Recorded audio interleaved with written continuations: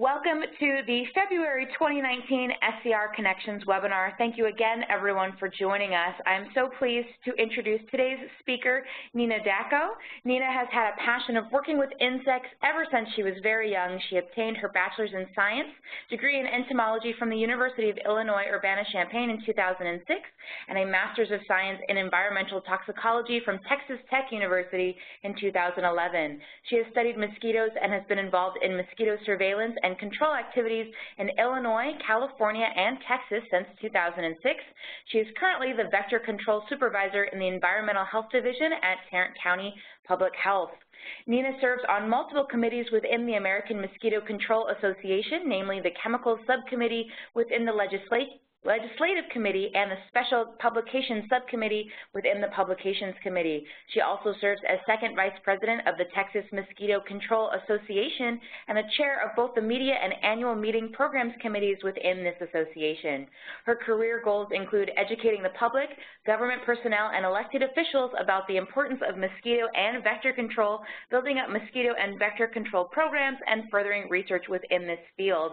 She's going to be talking about some of those things today, and she's here in the room with me at the University of North Texas Health Science Center. Good morning, Nina. Good morning, Sarah, and good morning, all. Thank you for that wonderful introduction. You can, that was just, it was swell, so I don't need to say anything. I guess my only things to say is I am an entomologist, so if I seem to get really excited about bugs, it's because I really do love bugs. So we'll go ahead and get started.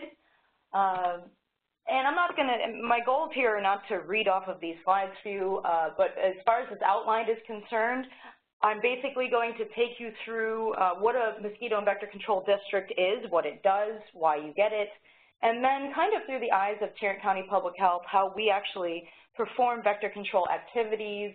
And of course, I'm going to throw in a bunch of fun mosquito facts and life cycles and great stuff that you may find not as interesting as I do, or maybe you will. Maybe you'll fall in love with mosquitoes after you watch this presentation. That would be really great. All right, so first off, what is a vector control district, and more importantly, what is a vector? And so a vector, in the terms that we're speaking, are arthropods that cause diseases. And so there's a slew of insects and other arthropods like ticks and spiders and mites and everything that's on the slide, but I'm going to point out that the bottom right-hand side is the one I'm going to be most focusing on. That's actually a picture of a female Aedes aegypti mosquito, and so you'll hear a little bit about her as we go along. All right, so first off, a vector control district. What is it? It's a government entity. It's usually an independent district, meaning that there's tax funding that only goes to that district. It's not something that's divvied out by a general fund. That tax revenue may vary, and that's by state. I gave a few examples up there of Texas, Florida, and California. So, for example, when we're talking about Texas, you see 0.25 per 100. What that actually means is the max amount that a district can possibly get is 25 cents per $100 of property tax. And that's actually quite a lot of money. I think the goal there was Texas actually has a lot of counties with not a lot of people, and so they might need more funding. If you're in a place like, for example, DFW area or Harris County, something like that, you would probably seek more of like 0.01 cents or 0.011 cent per $100 of property tax. Usually there's a 5-member committee that's an advisory committee or a board of trustees that overlooks this special district. Those people are actually appointed by commissioners or things of that sort, and then it's run by a mosquito engineer or director. That person is usually just someone who has a lot of experience and well-versed to be able to run a district. All right, so I'm going to go through a few examples because they're all sorts of different types of mosquito control districts. One example that I put up here is Greater Los Angeles area. So if you were to look at Los Angeles County, this I believe is one of something like 5 districts within Los Angeles, and this covers most of Los Angeles. So keep in mind that even though, let's say that, you know, this is the Greater Los Angeles Mosquito Control District, there may be other mosquito control districts only assigned to certain portions of that county. The second example I placed up here is Metropolitan Mosquito Control District. This is actually in the Minneapolis area, and it encompasses 7 counties. So this is a giant one mosquito district to rule them all, if you will, of those 7 counties. The third, I have Florida Keys. Florida Keys, as people could imagine, there's a lot of mosquito problems down there, but the thing that's interesting about Florida Keys is the Keys are islands, and so people don't really think about one district that has 3 different satellite buildings strewing all the way from the bottom of those islands all the way up until the actual state of Florida. So that's a pretty interesting district. You can actually see here a picture of a helicopter. So we'll be getting more into discussing what mosquito control districts will be doing, but they can range from very small activities to something like, you know, running helicopters to actually perform control activities. So it's pretty interesting. All right, so there are also a series of places, such as Tarrant County Public Health, that is not a mosquito control district, but they actually perform activities.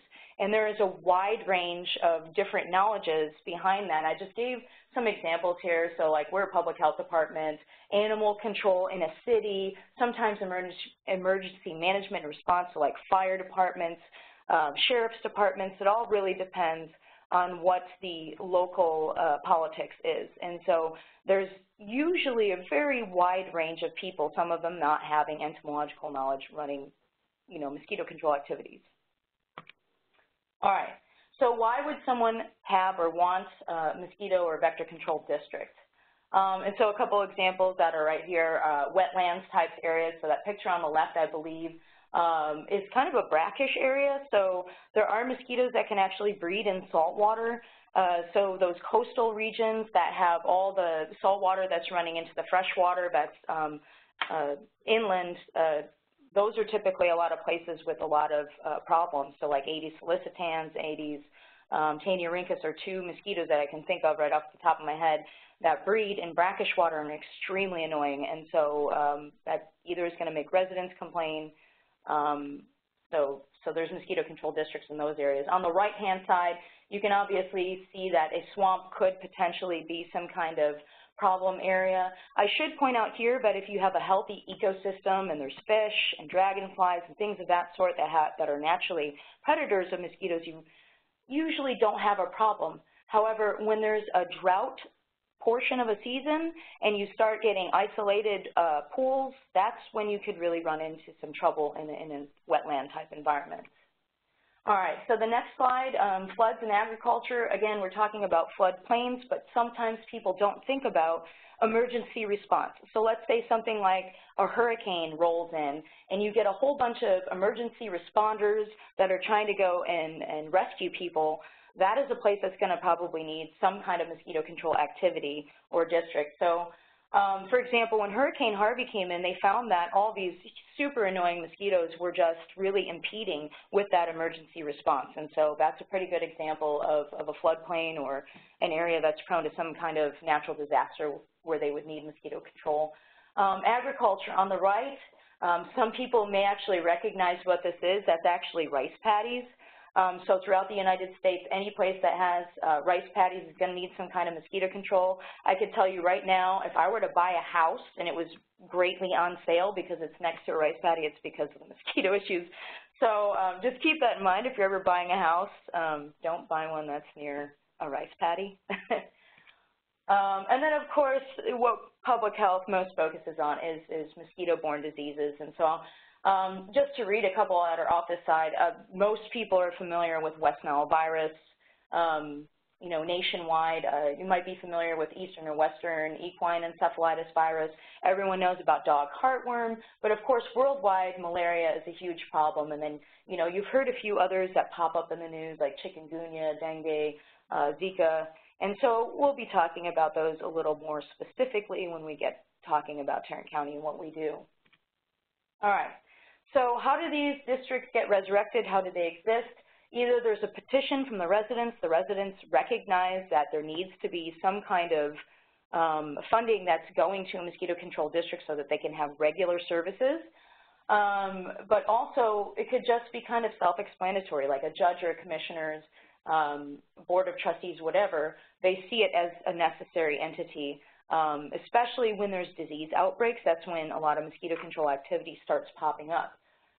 So usually, for example, in Tarrant County or in Texas counties, there would be like a petition for 200 people. They want a mosquito control district. Then that is sent out for a general vote among registered voters, and so that could actually resurrect a district. I should also mention here, but a district can also be dissolved. So if for some reason there is a tourist-type community and that tourism happens to fall off, and so you don't see a need for a mosquito control district that is already resurrected, then they can get rid of those. However, I will say that's not a very common occurrence. Once people start receiving some kind of mosquito treatment, they kind of want it for the rest of time. So that's a good thing for me. It's job security. All right, so now we're going to get to a little more of the fun part of this. I love talking about mosquito facts. And some of these you may have heard from some other presentations that have been given to y'all. There's over 3,000 mosquito species worldwide, 176 in North America. That's kind of the recorded. We don't know if that's like 100%. But I will tell you, of all those different mosquito species, what people don't realize is they all occupy different niches. And so some mosquitoes live in tree holes. Some mosquitoes will live only in containers. Some mosquitoes will only breed in wetlands, some like brackish water. They may feed on different things at different times of day or night.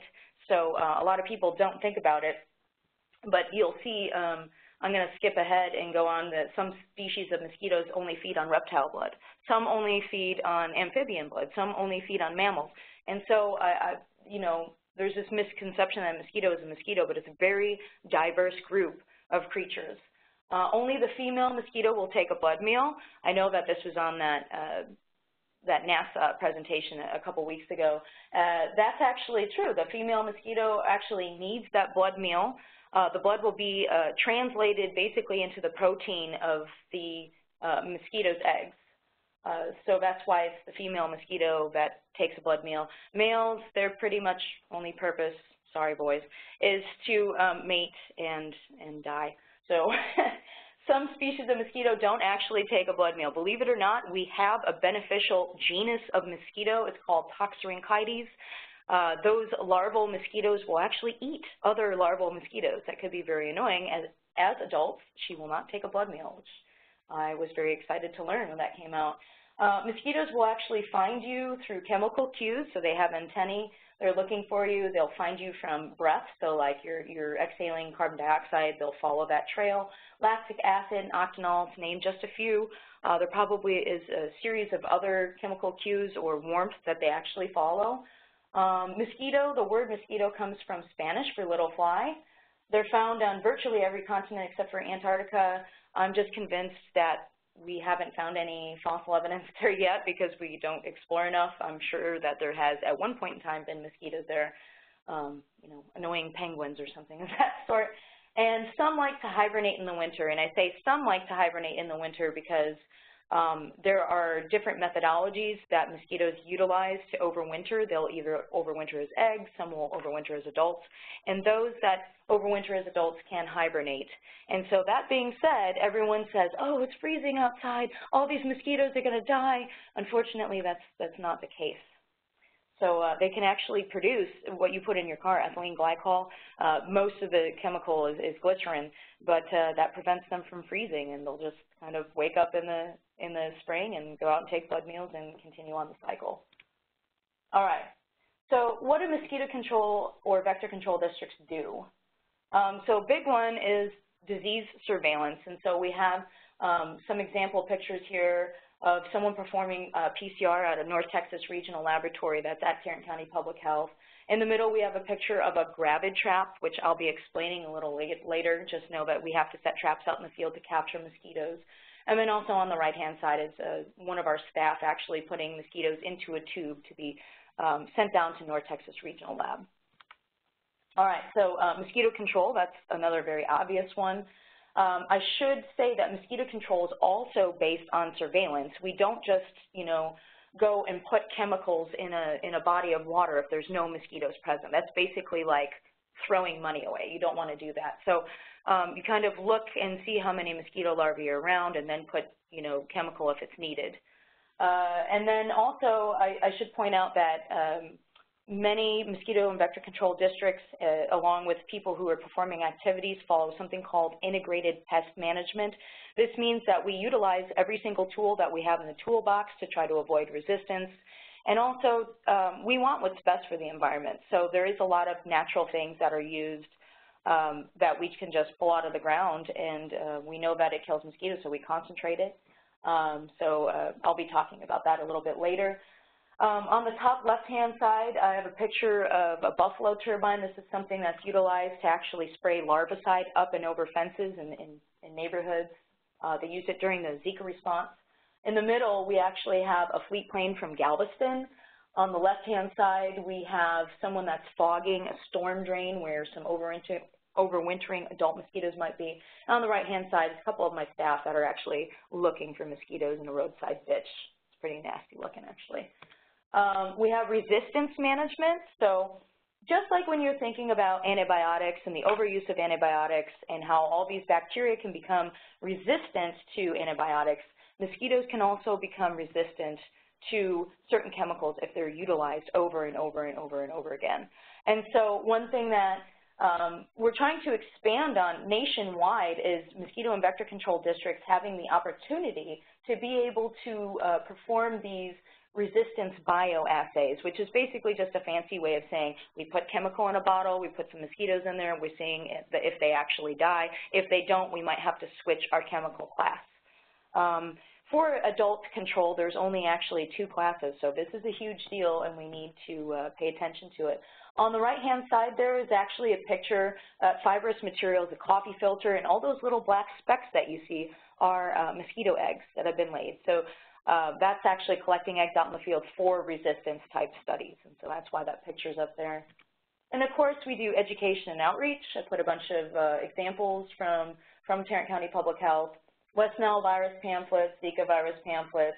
We have a little door hanger there. It's got a catchy phrase. I like the mosquito stuck thing because it kind of gets people's attention, kind of reminding people to wear EPA-approved repellents and check their window screens.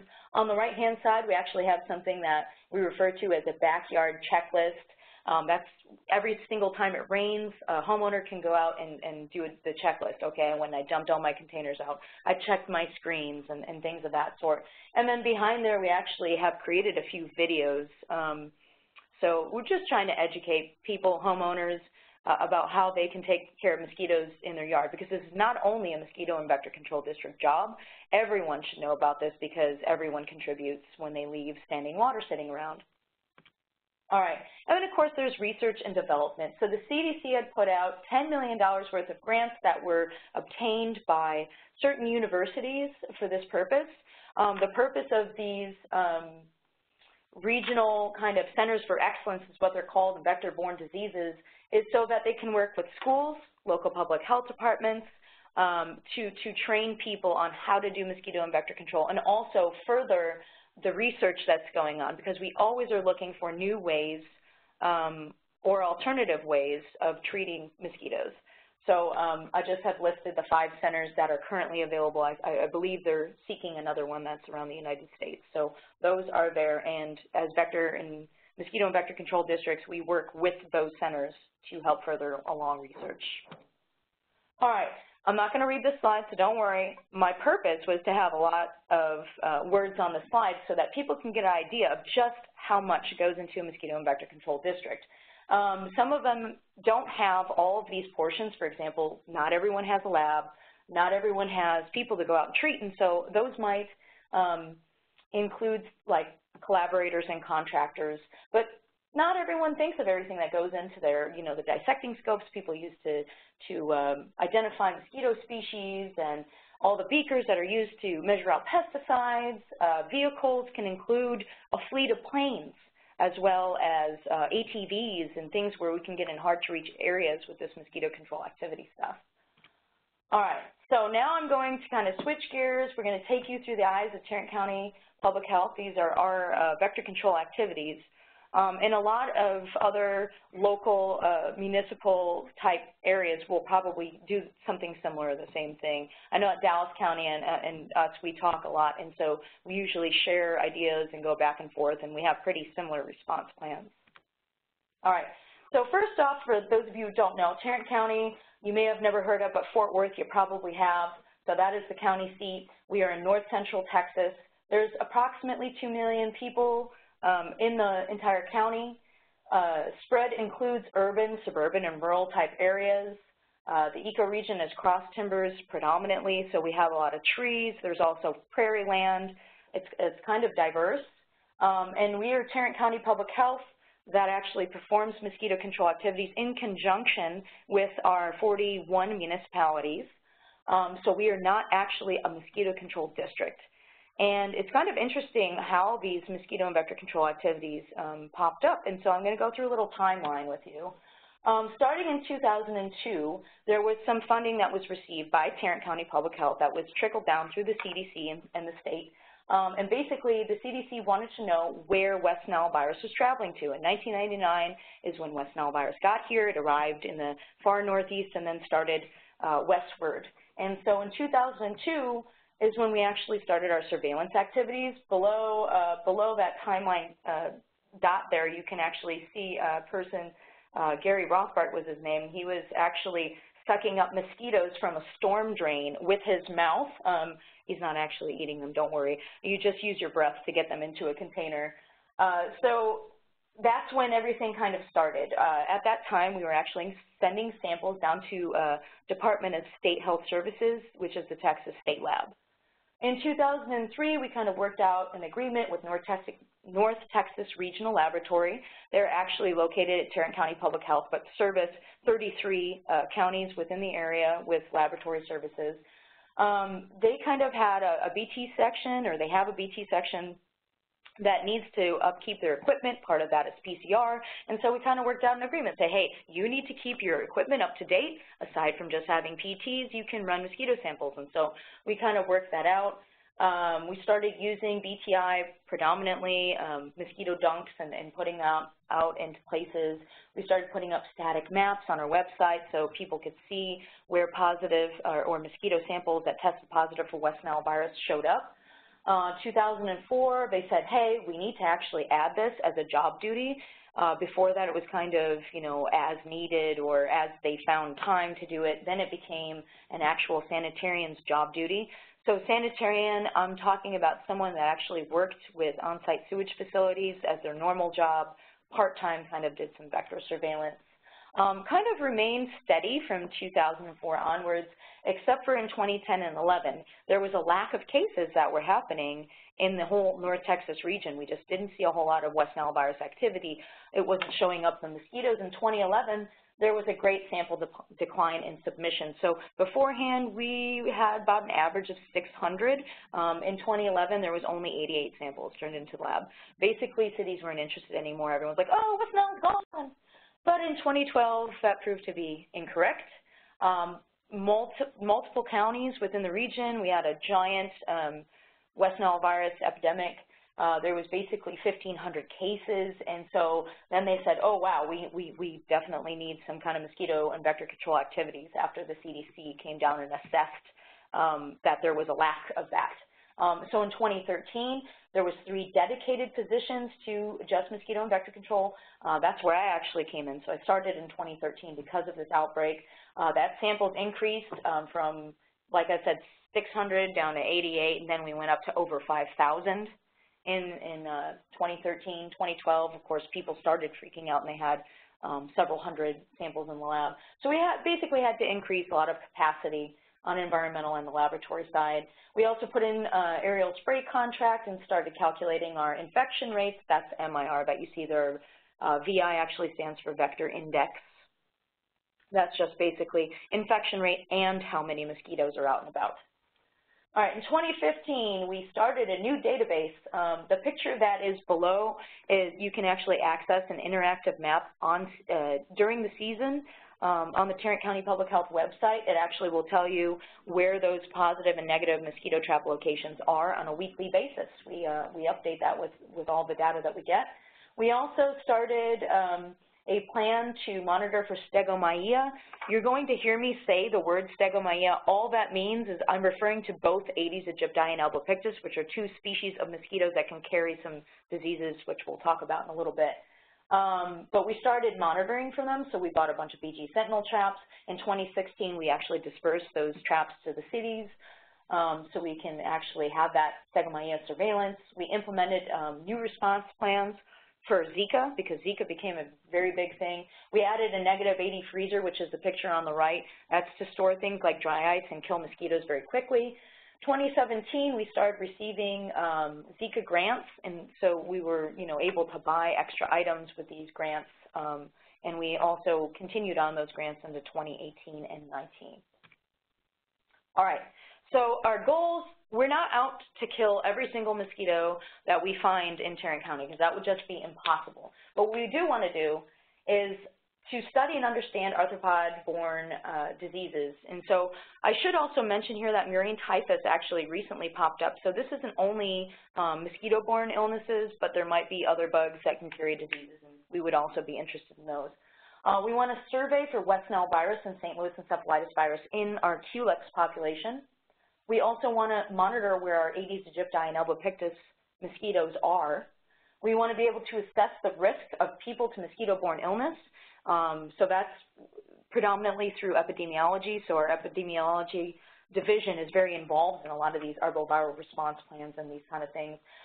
We also want to reduce the human exposure to mosquitoes through integrated pest management. That's where control comes in when you see, a truck spraying, that kind of thing.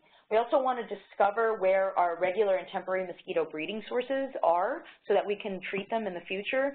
And so let's say, for example, I want my people to record if they find a mosquito pool that's there because it's something temporary like a fire hydrant that's malfunctioning or something, as opposed to a vernal pool that's going to be there every single year in April. You already know you have to treat it in advance.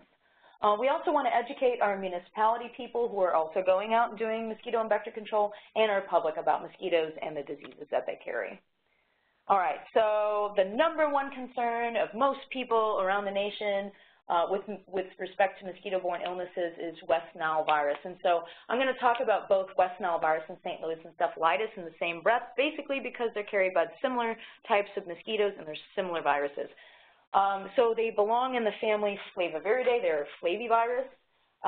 There's something that's called the bird-mosquito-bird transmission cycle. So what this actually means, and as you can see on the right-hand portion of that little caption that's there, there is a green arrow that's going from a mosquito to a bird and vice versa. And so the bird actually is, you can think of it like a sack of virus. It's a reservoir. It replicates the virus enough for a mosquito to pick it up and pass it on, usually to another bird. Incidentally, people and horses can also feel symptoms. That doesn't mean that other animals can't get West Nile virus. Your dog, your cat, they're just not affected by the virus. So people and horses, however, can get sick and they can be symptomatic, which is why it's of a big concern. So it's a zoonotic disease. People and horses are actually called dead ends. This is because they don't replicate the virus enough in their bloodstream for a mosquito to pick it up from them and pass it on to another creature. So that's why it's a bird-mosquito-bird transmission cycle. We can usually look for the virus and find out about it before it's going to show up in people and in horses. So just to give you an idea of why that is, birds can actually replicate the virus many, many times more than people or horses. People or horses, they might have something like, somewhere in the tens of thousands of viral particles per milliliter of blood. Birds, hundreds of millions to billions, so many, many times more viral particles. I should also point out that mainly what we're talking about here in the Dallas-Fort Worth area is Culex clinquefasciatus. It is fun to say after you look at it, I promise. We also have some other mosquitoes that have showed up positive, like Culex restruens. Culex tarsalis is in the west. We have not found it to be carrying the virus in this area, but it could. We also have Culex nigropalpus. I did not put that on here, but we test for the presence of that virus via PCR, or polymerase chain reaction. That's a real-time RT-PCR, or reverse transcriptase polymerase chain reaction. That's because this flavivirus is actually an RNA virus, which is why they use that method.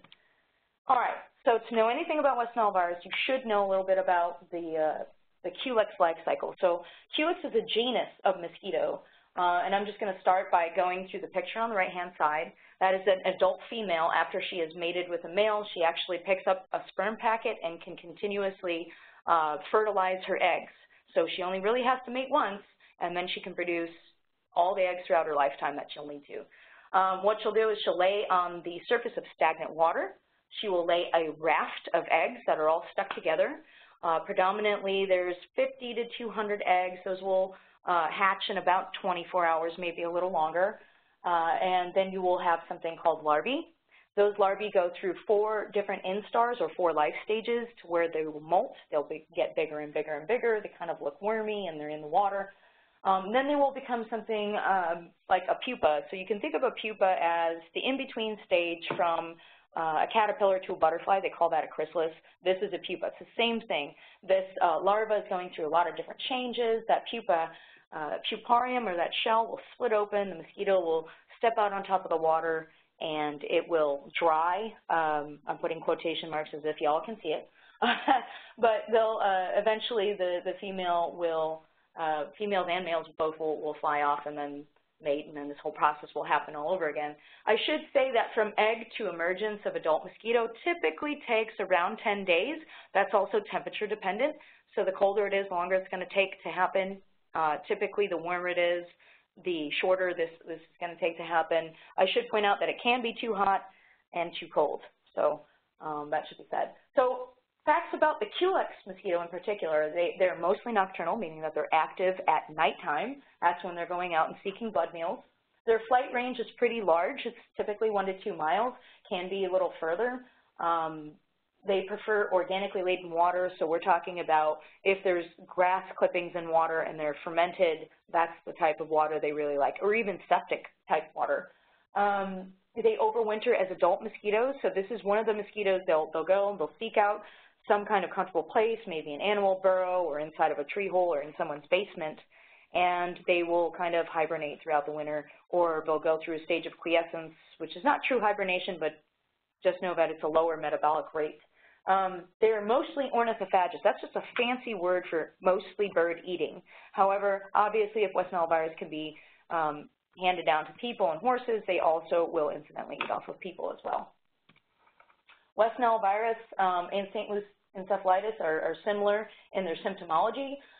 Most of symptoms will be very nonspecific and flu-like, so fever, headache, nausea, vomiting, rash.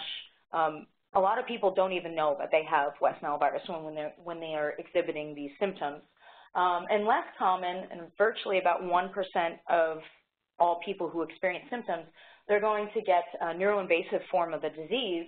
That's stiff neck, stupor, encephalitis, which is swelling of the brain, myelitis, which is swelling of the brainstem or spinal cord, meningitis, which is swelling of the meninges, all potentially really, really serious illness, coma, and even death can result from this. Symptoms are only exhibited in about 20% of people who acquire that virus, meaning that 80% of people will never exhibit symptoms and don't know that they have it at all. And West Nile virus seems to have replaced St. Louis encephalitis virus. So if you go back in literature and you look, 60s and 70s, you'll see a bunch of St. Louis encephalitis outbreaks. Just know that West Nile virus has kind of occupied that niche. That's not to say that St. Louis encephalitis virus can't mutate and then become a thing again. So just keep that in mind. All right, so for the surveillance in mosquitoes, we'll go out and we'll collect the mosquitoes. So that's actually a gravid trap. That bin actually includes some water that we have made attractive for these Culex-type mosquitoes, the stink water we call it, because they like the septic, gross water. Those mosquito females that are egg-laden will try to land on the water to lay eggs, and inside that black tube, there'll be a fan. The negative pressure from the fan actually draws the mosquitoes into the net. So that's how we get the mosquitoes.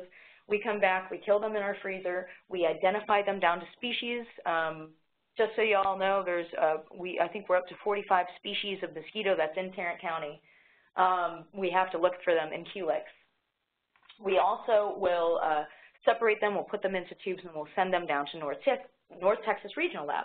So North Texas Regional Lab will actually perform the RT-PCR. That includes making a homogenate or a mosquito milkshake, if you will. they'll isolate the RNA since this is an RNA-type virus, and then they'll run that reverse transcriptase polymerase chain reaction. Basically just a fancy way of saying, hey, if the virus is here, it's going to replicate itself enough to where we can detect it, and that's exactly what happens. They report that to us, we report it back to our municipalities, and our municipalities will actually perform response based on recommendations that we make. And there's also risk assessment there, so we are calculating a lot of different things and trying to relate that to human disease incidence. So we're just at the point now where we have enough robust data to really look into that. So that's what we're doing in the winter months. Responses to West Nile virus and St. Louis encephalitis, we say that if we find a positive pool, go ahead and treat for that. We do not treat in response to abundance. We are not a mosquito control district, so we're really looking for disease surveillance for that. If there's human positives, we recommend setting additional traps because sometimes those people are not going to get sick at their house. Now, it might happen a lot of the time because these mosquitoes are nocturnal, but these people could be at grandmother's house, they could be staying the night at someone else's house, they could be going out for, I don't know, a dusk jog. And so we always recommend, especially because we also want to avoid the HIPAA thing, go ahead and set additional traps, and then you can do your treatment in response to mosquito positives. If there's multiple positives, we say elevate that response. Do it for multiple consecutive nights. And if there's an outbreak, we also have in place a contract for aerial adulticiding. And so that did happen, at least in Dallas County, in the 2012 outbreak year. And so we do have those things in place just in case we need to use them. Our municipalities, I have to point out here that we only make recommendations to them. It is up to them on what kind of mosquito response they want to do. A lot of them will contract with vendors. They don't have their own trucks and things of that sort, and so they'll call up someone like Vector Disease Control International, or locally we have Municipal Mosquito, and they will actually go out and do the treatment of the areas we recommend to treat. All right, switching gears, we'll talk about the Zika virus, chikungunya virus, and dengue virus. These three are named together because they're carried by both Aedes aegypti and albopictus mosquitoes, which I will refer to from here on out as Stegomyia. Both Zika and dengue virus are flaviviruses, so they're very related to West Nile virus. Chikungunya is actually in the family Togaviridae, an alpha virus.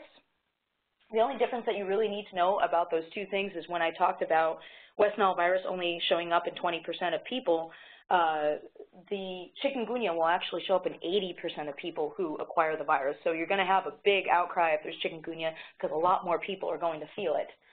This is a mosquito-human transmission cycle for all of these viruses. So it's not zoonotic. There's not any animals aside from other primates that might be involved in this in the sylvatic areas. We do not actually test the mosquito for these viruses. These viruses are not here. We know that they could potentially be here at some point in time if we have imported cases. Just like I said, the bird was, quote, saccovirus. People in this instance are the saccovirus, which means that for a certain allotted amount of time, about 7 days after you start experiencing symptoms, those mosquitoes can bite you, pick it up, and eventually carry it on to another person after that extrinsic incubation period, or the period of time that a mosquito can become infected after feeding on someone who has one of these viruses. So also, there's a big cost of resources when you're actually looking in the mosquitoes. We're probably going to find it in a person first. So it's not like we don't have the capability to test mosquitoes. The state, I know, does. It's just not really needed here right now. It's like looking for a needle in a haystack, and then people start saying, oh, well, it's not in the mosquito, we don't need to treat anything. Well, that's not necessarily the case either. If there is a local case around and you don't find the one mosquito that has it, you still need to consider treatment. So North Texas Regional Laboratory actually tests the serum of blood of suspected patients, and so we'll talk about that in a little bit too. Stegomyia life cycle, very similar to Culex. The only difference is these mosquitoes are actually not laying eggs on the surface of water. What they'll typically do is land above the surface of the water, and they will take their back legs and they'll flip the eggs that are coming out of them right above the surface of the water, and so they actually stick to the side of the container. Those eggs will then lie dormant until the next flood or rain event. Scary to say that some of these eggs can last a really long time, at least 5 years, probably even more than that. They also go through 4 instars as larvae, or four life stages where they molt, become bigger. They'll do the pupa thing, and then they also emerge again, taking approximately 10 days, probably a little less or more if it's really cold. They're a little different than Culex mosquitoes. This genus of mosquito are mostly diurnal. Their flight range is very short. It's only 100 to 200 meters. I must point out here that I'm specifically referring to Stegomyia type mosquitoes. There are many, many Aedes type mosquitoes, and some of those can actually fly hundreds of miles. So I'm only talking about these 2 species here. They actually prefer human containers, and what I mean by human containers is anything that's man-made, like a cup, a bag, even a cap that's coming off of a water bottle can actually contain enough water to breed a mosquito.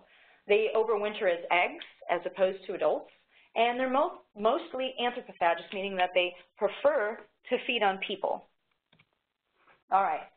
Zika, chikungunya, and dengue viruses are all kind of similar to one another when it comes to symptomology, and so it's recommended by the CDC if you suspect one of these viruses, then test for all 3 because they're very similar. In this table, the pluses actually represent how likely you are to get one of those symptoms. Symptoms are on the left-hand side. So, for example, if you're looking at fever, mostly that's going to show up in dengue and chikungunya, probably going to happen in Zika too, but it's most likely in those other 2. A rash is most likely to show up in Zika, probably with chikungunya, not as likely in dengue. Zika is the only out of those 3 to have conjunctivitis, which is pink eye. Arthralgia, that's predominantly going to happen with chikungunya, although you can get pain, joint pain with Zika as well. Myalgia, which is muscle pain, is going to happen more with dengue. And then things like headache, hemorrhage, and shock are going to be more particular to dengue than they are the other 2. All right, so Zika, keeping arthropod-borne diseases sexy. That's actually coined by an old associate director that we had, which I thought was a brilliant way to get people's attention. Now, what this is Zika may be transmitted sexually. This is the only arthropod-borne disease that's known to do this to this date. I'm sure we can discover more, but to this day, only Zika is known to do this. So in 2016, Dallas News actually came out and said, oh, the first sexually transmitted case ever is in Dallas County, and that's not actually the case. There was a sexually transmitted case in 2008. It was a researcher. He went to the Zika forest, was studying Zika, came back, infected his wife, and this was months after he was there. But she had the similar symptoms, was tested, and sure enough, she had Zika. So men can actually harbor Zika virus in their semen for 6 months, maybe greater. And so we do have an additional suggestion for those who are traveling. If they come back from a Zika-infected country, they might want to wear protection for at least 6 months with their partner so they're not passing it on.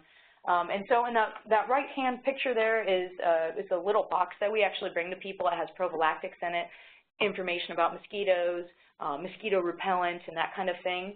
And I like to crack the joke that there's only 6 prophylactics in there, so after you get this box, you can only have sex 6 times, which, of course, is not really the case, but anyway. So Zika and microcephaly, this is why the big concern about Zika came to light. Zika not only has been linked to microcephaly, but it has been linked to some cases of Guillain-Barré syndrome. There's also congenital Zika syndrome, not just microcephaly. There's actually a range of symptoms, and if a pregnant woman is actually exposed to Zika virus during her pregnancy, these ranges can actually take place. Roughly 30% of those that are exposed while they're pregnant will have a baby that's born with these syndromes. So this could be microcephaly, which is an underdevelopment of the brain. It's a baby that's born with a smaller head. It could range from mild to severe. Of course, that does mean brain damage. It can be as little as some kind of visual defects, which is really the kind of on the mild side, to there have been cases where a baby has been born and their head actually caved in. It's a horrible disease. It's just really not something you would ever want your child to have. It can also Range with muscle tone restricts the body movements because it's different. There's joints that are limited movement or clubfoot, things of that sort. And then incessant crying has been described in places where there's outbreaks. And they don't just mean, babies incessantly cry, but I'm talking 24/7. So it's really intense. It was first noticed in Brazil in 2015. Reason that is because a lot of the outbreaks prior to the Brazil outbreak were small, isolated outbreaks. So they didn't have a subpopulation of pregnant women to actually study or babies that are being born that were exposed to Zika. Zika has also been found in fetal-related tissues such as the umbilical cord and the placenta and things of that sort. So that's how they kind of made the connection between the two. Stegomyia surveillance includes this BG sentinel trap. I talked a little bit about the gravid trap earlier that's particularly capturing Culex mosquitoes. This one actually uses a different attractant. It's lactic acid with octanol and carbon dioxide. Basically, it smells like a gym bag. It's terrible. It smells like a dirty person. And that's where we're actually capturing host-seeking mosquitoes as opposed to egg-laying mosquitoes.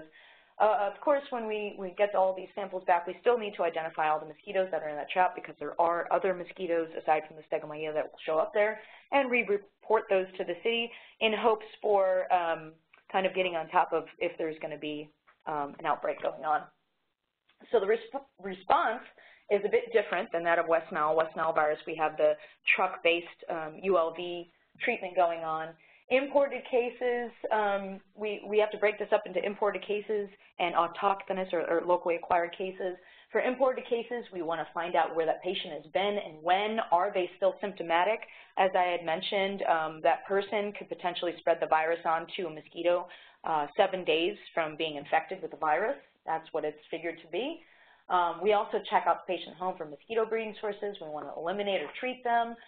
We possibly set BG sentinel traps when needed. What I mean by when needed, there can still be imported cases in the middle of January, but we aren't going to have mosquito activity going on. If there's mosquito activity, we definitely want to know what kind of mosquito activity based on those BG sentinel traps. We also educate the patient, and we could potentially do a barrier treatment, which is where you kind of spray plant life in the yard or places where the mosquitoes would like to hang out. They'll eventually die if they come in contact with it, kind of lasts for about 20 days or so. Or we could do fogging. It's a little more intense, a little more penetrative than is ULV, which means ultra low volume. It's the other method from the truck base, so just a little more intense. We also hand out those care packages I talked about. For autochthonous or locally acquired cases, we're just going to basically do the same thing but be a little more intense about it. We're going to not only do this for the patient and the nearby houses, we're going to go for an entire neighborhood. Epidemiology will be doing their thing. They'll probably go out and investigate, ask surveys of people and try to locate where the barriers of this Zika outbreak are, and that's going to help us determine where we need to treat. Adult aside, we do potentially have aerial treatment coming in on this as well. Florida actually did do some dibrome treatment from the air, and that turned out to be pretty effective for them. So basically, we're just elevating that response. This is actually a picture of where all of our traps are placed within Tarrant County. There is a little bit that's encompassed outside of Tarrant County. Tarrant County would basically be the square portion of this. So if you see a little bit that's outside, just know there are multiple counties, but all of these municipalities are within Tarrant County somehow. The green triangles actually represent gravid traps, and the black squares represent where the BG sentinel traps are placed. Again, I want to reiterate that these are municipalities, so like the city of Arlington, for example, or the city of Fort Worth, they actually go out, set the traps, they bring it to us for identification. They also are the ones that issue the response. All right, so this slide I actually really like to reiterate again the difference between these types of mosquitoes, Aedes versus Culex. Aedes, when I'm talking about Aedes in this instance, I'm talking about Egypti and albopictus. They may be the carriers of dengue, chikungunya, Zika, I did not mention, but also yellow fever.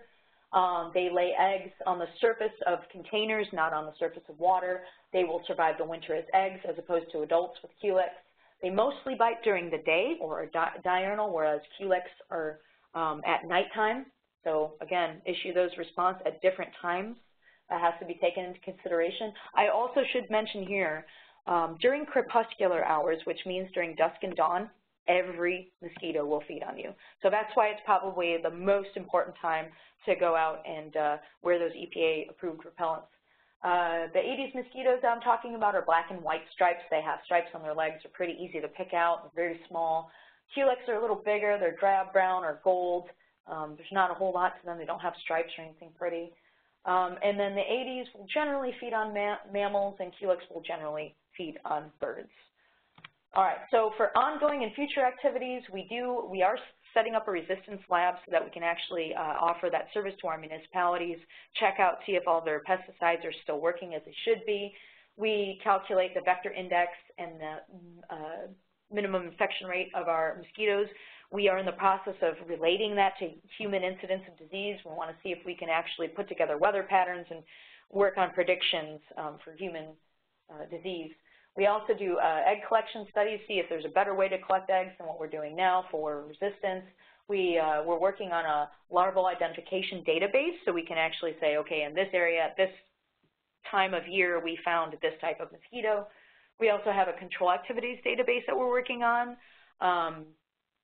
So everyone who goes out and does any kind of application of any pesticide is in a database. It's very easy when we get audited for us to bring that up. And of course, we are continuously and always doing community outreach. And I know that maybe people are a little tired of me talking, so I'm going to actually let y'all ask some questions, and I believe Sarah will go ahead and read them. Yeah, we've actually already got some great questions that have come in through the chat box. Please feel free to continue putting those in there. You mentioned, Nina, talking about wearing repellent, especially during dusk and dawn. We had a question that recommended insect repellent often has DEET, and maybe the DEET is bad for the environment. Is there information that you could tell us about insect repellents and their impact on the environment and public health? Sure. As far as DEET is concerned, I don't think there's a really huge environmental concern, at least as far as harming wildlife. However, there are a lot of people who prefer different things.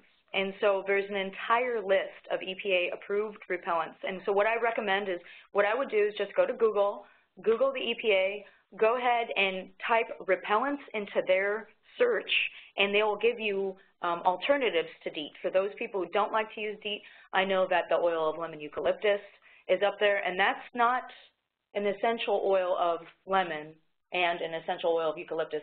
This is a particular plant called lemon eucalyptus.